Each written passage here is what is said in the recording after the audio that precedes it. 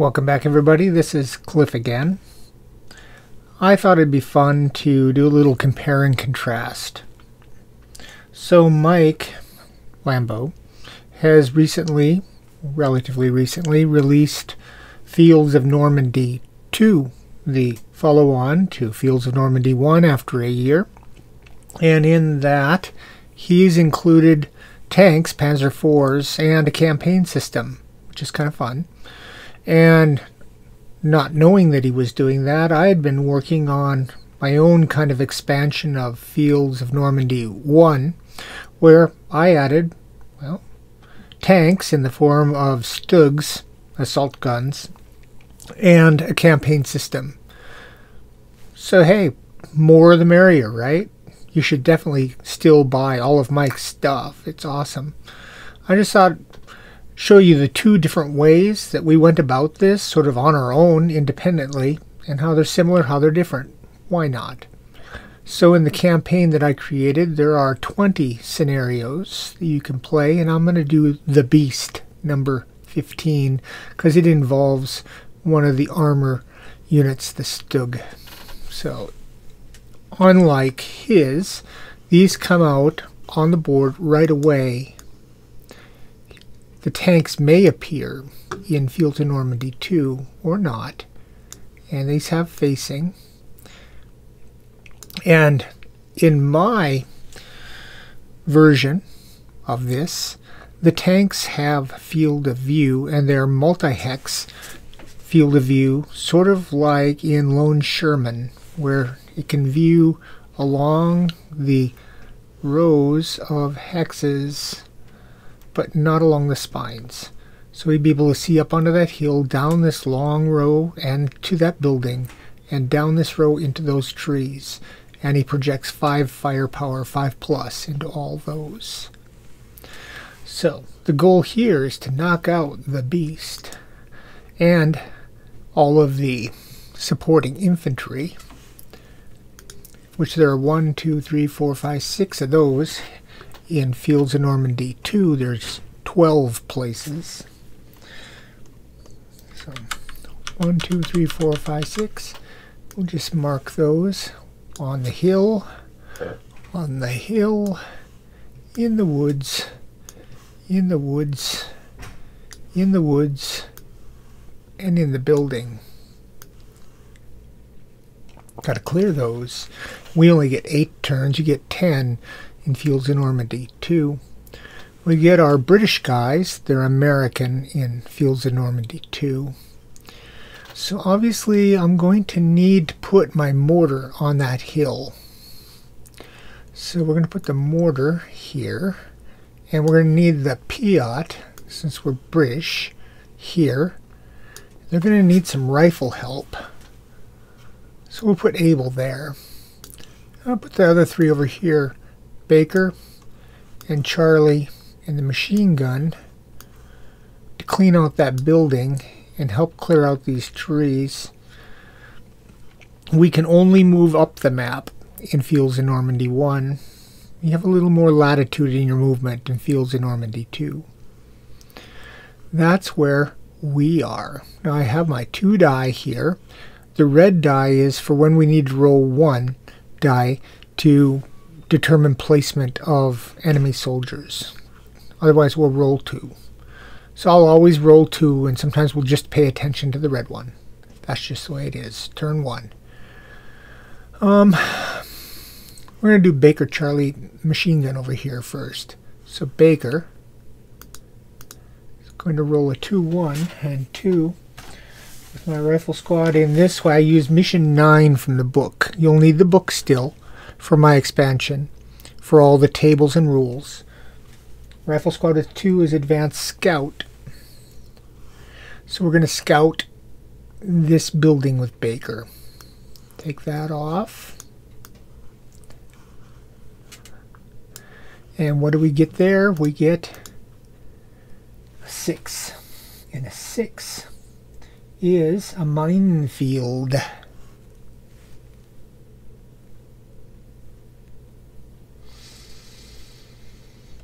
So, yeah, we'll put a minefield there. we scouted it so it doesn't bother us. So the building is verboten. Charlie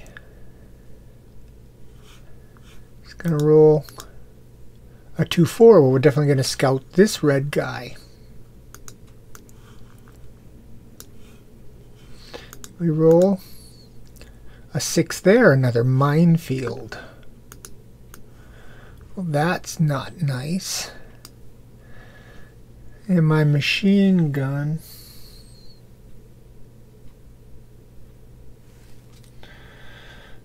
we have to do the things in order here. Now I wasn't going to advance, and the scout is second order, so they don't get to do any advancing. The machine gun is going to roll a 3-1. My machine gun on a 3 can advance and cover or rally advance. We're going to advance and cover. The cover is not so important right now, but we can throw it on there. I'm going to put these to the front just to be sure that they float on top. He's got cover. They're going to have to work their way around to get around that minefield and then come off the hill to these guys. Everybody's going to be on the hill. Able. 2-3. We are definitely scouting. Please do not be a minefield. That would be very, very bad. 1. Almost as bad. That's a heavy machine gun. And the heavy machine gun is going to be pointed off somewhere. Oh, I'm going to copy this guy, paste him. I'm going to put him on the hill, and I'm going to face him off this way. I can't really flank him because of that stupid minefield. My mortar and my Piat team, well, I'm not advancing them off of this. So they're just going to sit pat. That is turn 1. That's as much as we can do. They don't have a shot. So we move on to turn 2.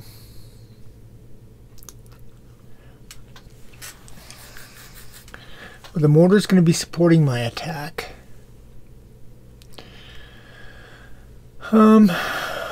Let's try to move Baker and Charlie up. Baker, 6-5. That moves him into here. Charlie, 4-4. Fire and cover. I want to re-roll that. 5 gives me fire advance. He can advance. The machine gun is not going to move for now. Not for now. We'll come back to him. We're going to do able next. Give me a 6. 3-4. Advance and cover. Fire and cover.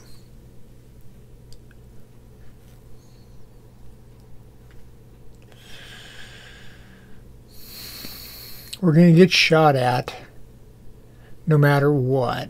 No, we're not. Because we're not adjacent. I hate this. We need to get moving. But I refuse to risk too much right away. I want that hill, but I want to do it on my terms. Next turn. Okay. Baker. We got Baker and we got Charlie. First Baker. Gets a 6. Baker's moving up. That's advance and fire. He's on a hill. The hill has no cover. So we are an 8 plus. We're not in woods, not in building, not attacking from a hill. Got no flanking, but I do have the mortar. So 8, 7, 6. 6, got him. Baker got him, goes on to Baker. keep track of who got the kills for my campaign. Charlie, 4-1.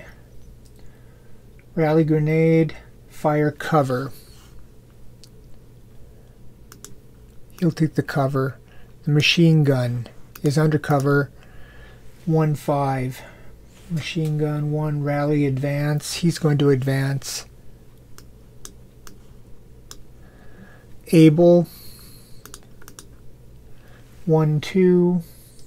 Rally grenade, 2. Advance or scout, can't scout. Able moves up. Piot, 6 or 2. Advance and cover. I really don't care about the covers. Come on. Come on. And the mortar, 4 and 6. Advance.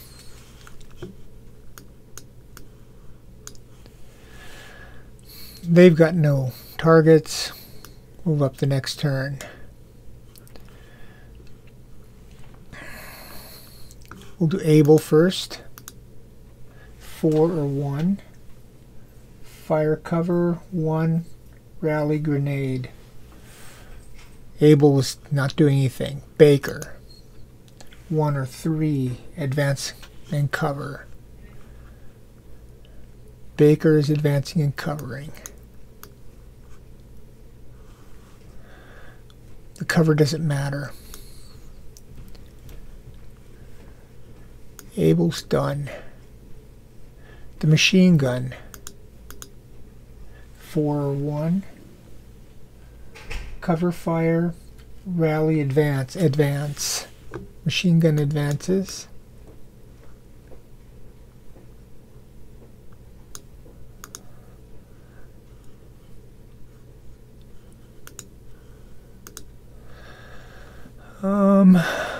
Piot, 5 or 1. Rally advance is 5, or 1 rather. And then my mortar, 2-2. His rally advance. That puts him up on the hill. Those 4 guys are on the hill. Abel's down. This guy Charlie is going now. 4-4. Fire cover, I reroll. 4-5. 5 is fire advance. Charlie moves up here and loses his cover. Covers are not important right now. He's got nothing. Next turn. Going to be hard pressed to clear him out. I want to see if I can move Baker down next to the tank to support. 1 or 5. 5 is fire in advance. Baker's going to move down next to the tank. Ballsy move. He can't do anything. Piot, 2 or 6. Advance and cover.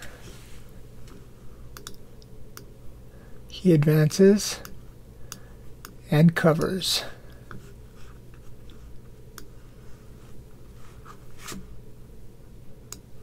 The mortar staying put, and so is the machine gun.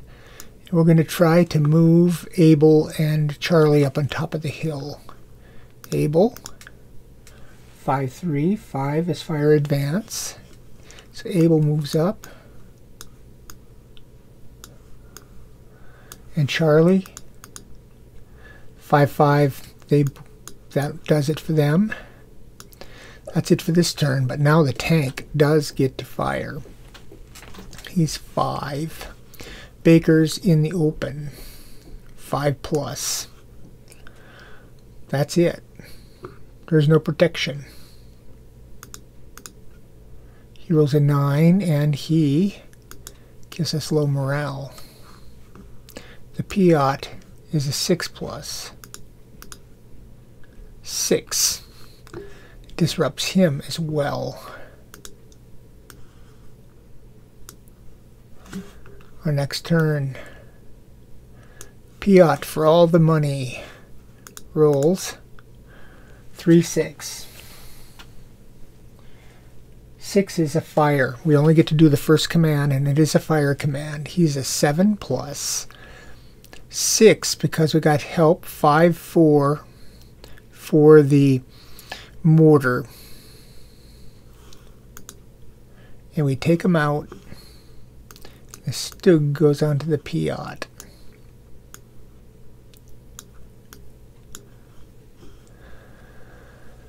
Alright.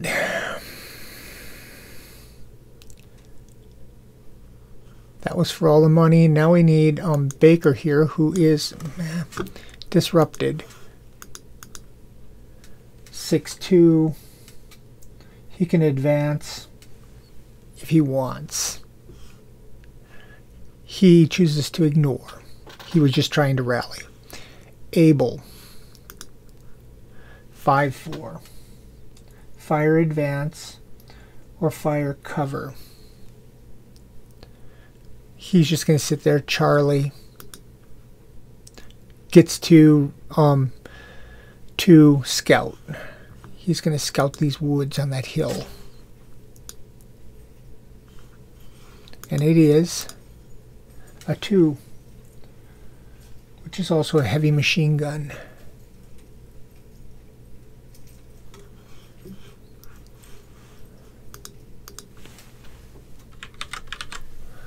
I want to put the heavy machine gun on the hill facing this way, giving me a chance to get up and flank them.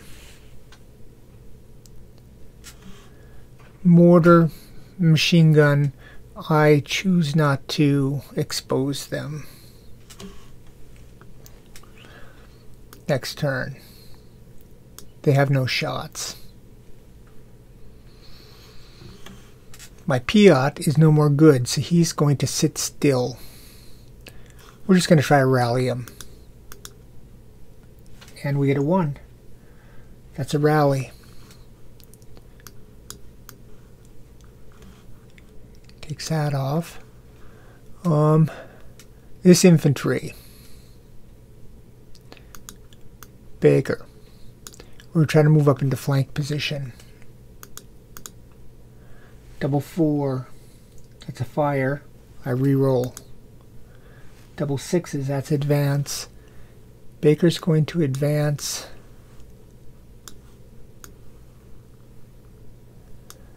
He cannot be fired at. Mortar's going to sit still. Abel and Charlie. Abel gets a 4-3. Fire cover, fire advance. Going to advance to here. And Charlie,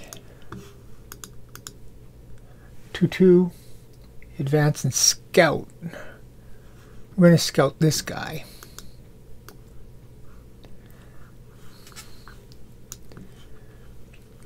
He is a 1, another heavy machine gun.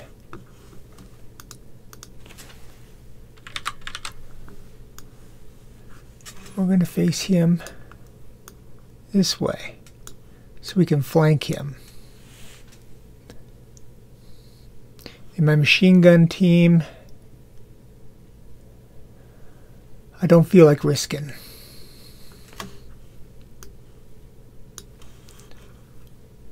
Okay, I've got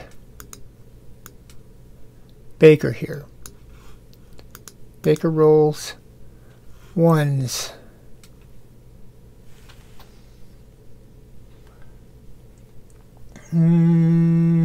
I could rally, but right now it's more important that I get a shot off.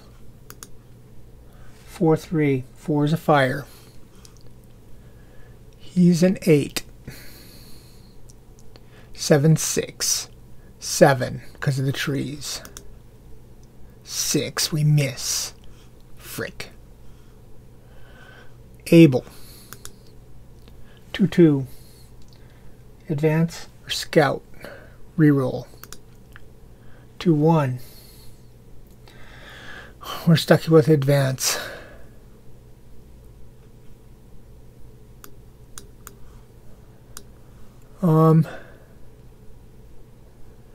Charlie. 5-2.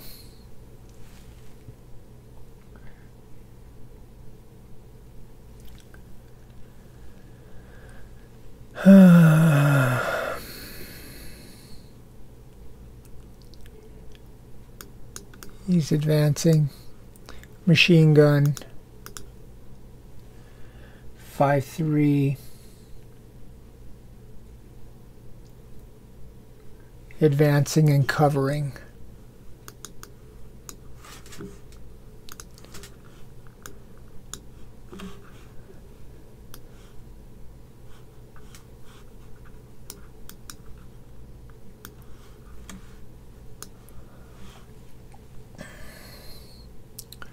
Their turn. Their heavy machine gun is 5-4. 4 against Able, Charlie, and 5 against the machine gun. Able, Charlie, miss the machine gun. Able and Charlie each take a hit.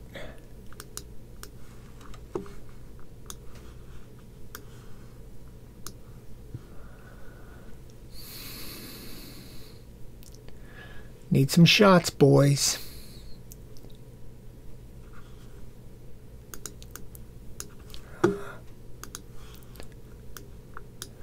All right, Baker. 6 is advance. 1 is a rally. Well, he rallies. Not what I needed.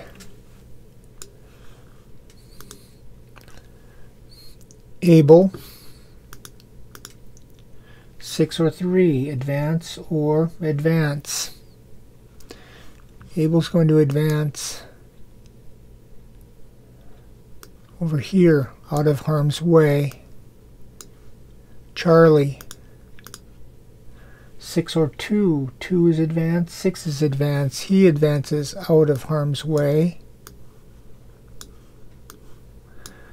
Machine gun. 3-3. Advance or cover, I'm re-rolling. 1-3. He's advancing as well, out of harm's way. He loses that cover. They can't fire at me. We've expended all 8 turns, now we're over. This is turn 9.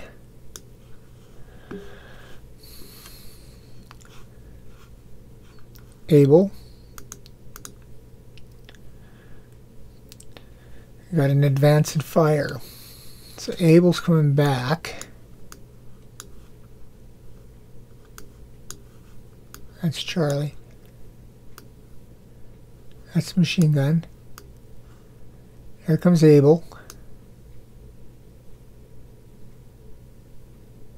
Able still only got one thing for his fire. He's firing from there. He's low morale. Firing. 8, 9, 8, 7. Takes him out. Able takes him out.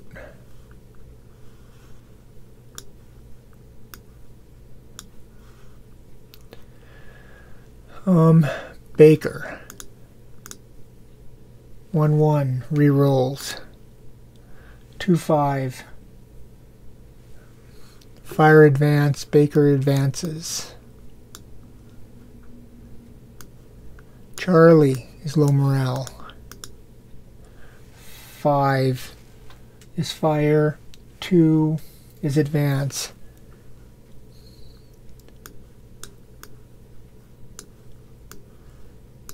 He advances. The machine gun. 5-1 can advance.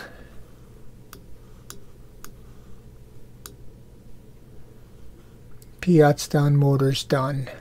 They've got no shots. Turn 10.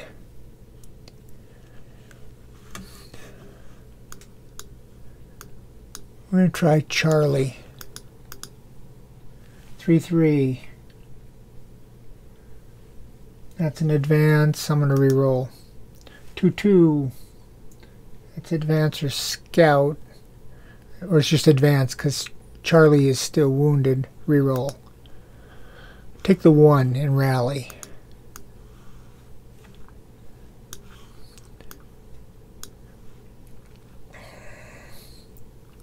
This guy's back here. Able. 4-3. He's advancing.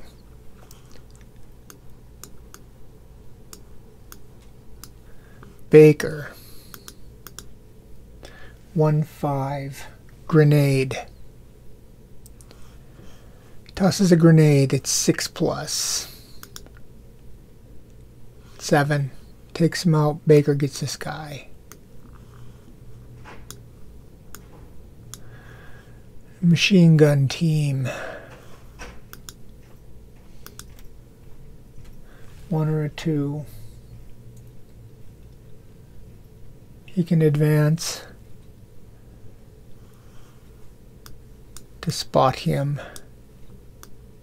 He's spotted. And he is a 5. A rifle squad. 8, 9+. 11. Manages to suppress me. Turn 11. I'm going to run Baker. Gets a 6. That's an advance and fire. 8, 9, 8, 7, 6. Gets him. And there we are.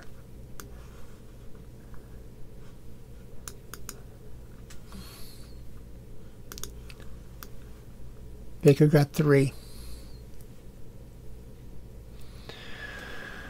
So that took us 11 turns.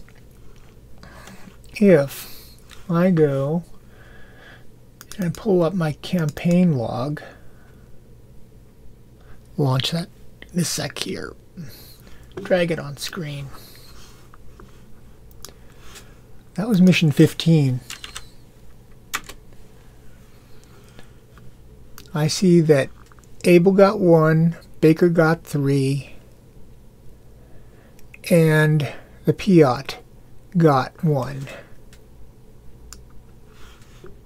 Abel got 1, the Piat got 1, Baker got 3, and actually in the process the mortar had been helping out all those attacks. Every single one of those kills, all 4 of those kills, 5 of those kills, because he even helped with the Stug. He got 1, 2, 3. He helped with 4. He helped with 5 of those attacks. So he gets 2, because he gets 1 experience point for every pair. So my mortar gets 2 as well.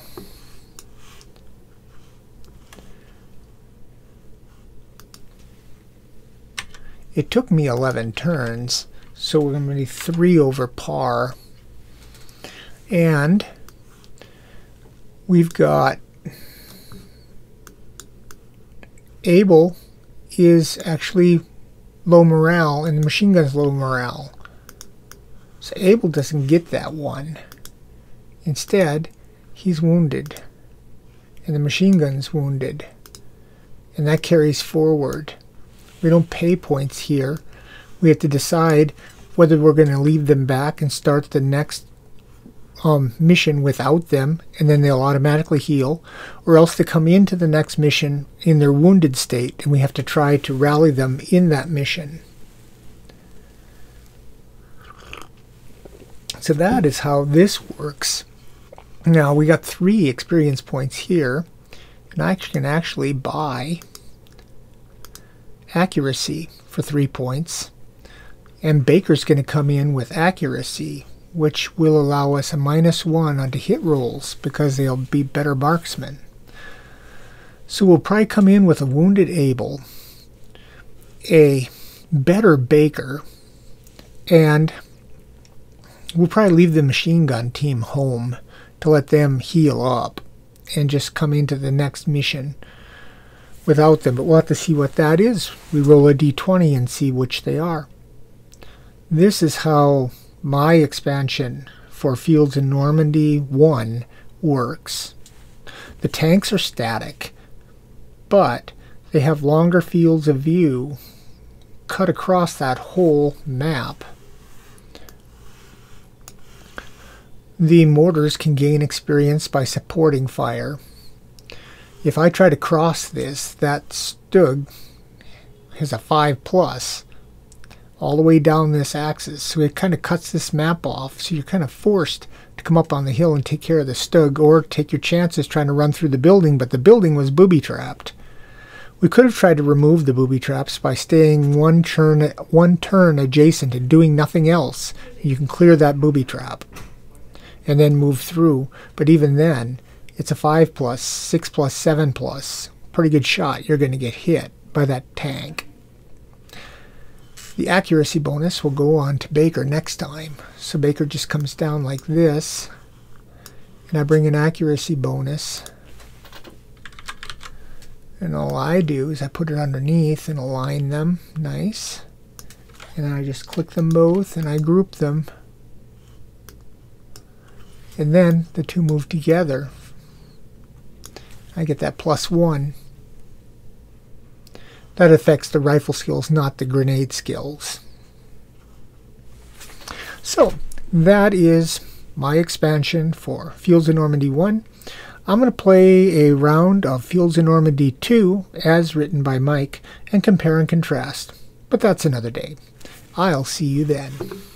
Later.